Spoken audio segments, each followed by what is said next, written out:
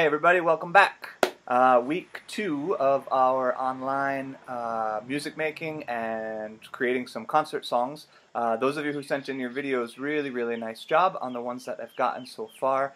Those of you who haven't, please make sure that you get that to me as soon as you can. I'm starting to compile everything into what's going to be basically our digital concert video, and I don't want you to miss out on that. I want you to be a part of our digital concert.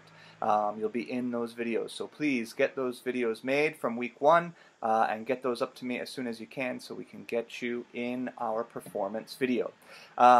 Basically, the routine is going to stay the same here. We've got another round of practice videos for you for your second song. Most of you know what that is. For a couple of you, it'll be a surprise. And for those of you who these songs are a bit new, on the website there's also a practice video that you are able to practice along with until you're ready to put it together with this performance video. So make sure you find that practice video to help you learn the song, and then you can put it together with this one. Alright? So your 5 quick reminders, same as last time. I'm going to send that one back over to Mr. Derek from last week so that he can remind you about those 5 items that we need. Practice first, and then get that recording made and send it on over for our week 2, and we'll get our second song all made up and ready to go. Alright? Good luck. Email me if you have questions, and keep going. Again, nice job last week, and looking forward to our second round of videos. Here we go. Mr. Derek, take it away. Okay, so number 1, I want to make sure that when you get your camera set up to record, you set up with a vertical, up and down recording. So we want to have everybody's camera setting the same. So make sure that that is a vertical setting for your camera. Number 2, I want you to find a white background that you can use, just like this. So you have a nice plain white wall or a white background behind you. And I know I have a couple things up here that you can see in my background, but try and find something with no extra stuff on it, just a plain white space to record in front of. Number 3, I want you to plan to use the same color shirt that we used back in our concert in November. So grade 1, that was a red shirt. Grade 2 had yellow. Grade 3 had green. Grade 4 had blue. Grade 5 had purple, and AAP had orange. So make sure you have that color shirt on when you're ready to record.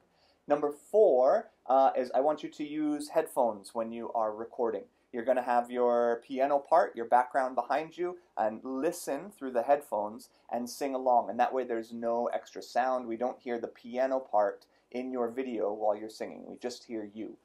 And that goes together with number 5. Number 5 is find a space in your home or wherever that you can record that has no extra background noise. We want it to be as quiet as possible so we really hear only you in the recording. Alright, so those 5 quick directions when you're ready to record. Now before you record, use this as your practice video. Sing through your song, play through your song along with the piano as many times as it takes for you to start to feel comfortable. And then when you're really ready to make that recording, go ahead and put your headphones in, get your instrument ready or get your voice ready, and go ahead and record all the way through the song. And once you've made that recording, you can send that in, and I'll take care of the rest. I'm going to put together some great digital music making for us all together. So you'll have a video that you can share once we've all finished our recordings. Okay? Looking forward to hearing what you've got and seeing some of the videos that we make. And let's go ahead and jump right in and get started.